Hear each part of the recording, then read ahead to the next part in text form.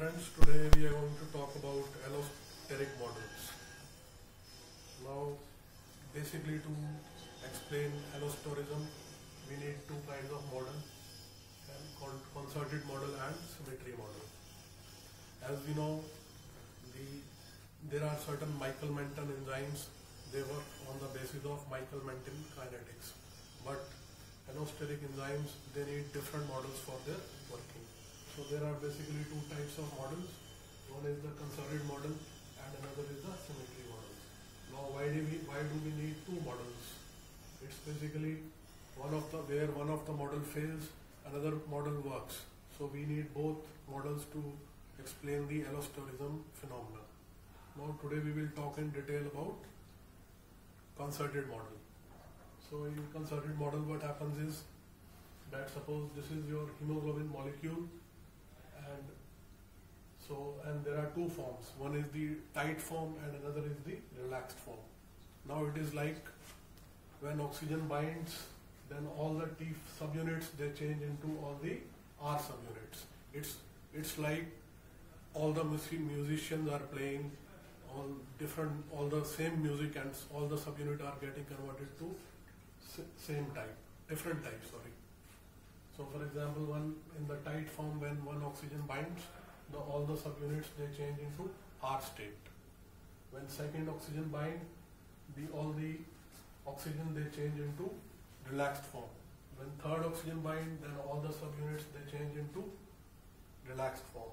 And when fourth oxygen binds, then also all the units they change into the relaxed form. Now here the equilibrium lies more toward the T form, and when another oxygen binds, there is equilibrium shift and there is little equilibrium towards the relaxed side.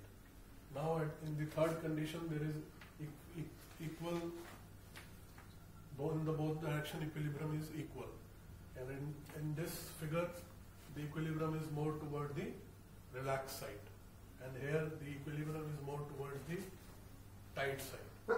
So this is the concerted model.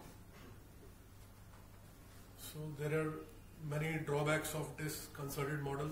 One of the drawback is that when there is oxygen binding at one subunit, there should be a conformal change in the adjacent subunits, which is not explained by the concerted model. So it is one of the drawbacks of concerted model. Now friends, we will talk about sequential model.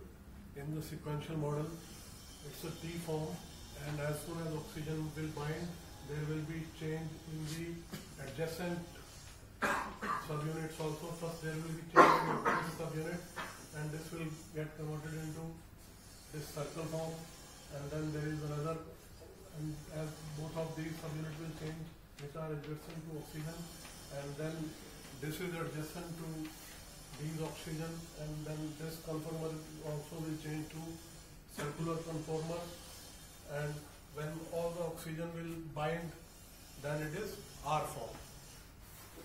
Now this sequential model has got three intermediate stages, whereas concerted model had either T form or the R form. Now the drawback of this sequential model is that when three molecules of oxygen, it should be more of R form as in the concerted model, but it is intermediate stage, which is explained by the concerted model.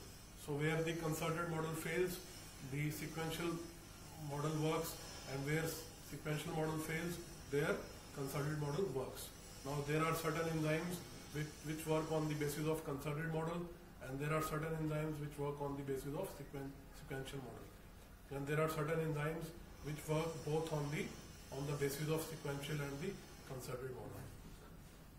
And there is a sigmoidal shaped curve which is observed in case of allosteric enzymes. Thank you friends.